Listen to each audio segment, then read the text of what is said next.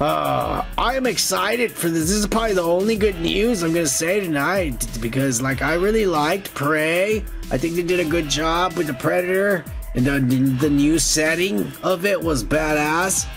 The little girl was super woke. There was no lesbianisms, but there was strong women, and I respect strong women. I just don't like any of these women kissing women bullshit. The Predator was badass, new armor, new fucking ass, and the alien Romulus was good. You know, obviously there was some of this gay, lesbian, non-binaries, but it really wasn't shown and it wasn't forced. And you know what? It was just one of those things where it's in your head that you think they are, but you know they don't say that they are at all in Alien Romulus. I was about to say there's no agendas at all, or in Prey.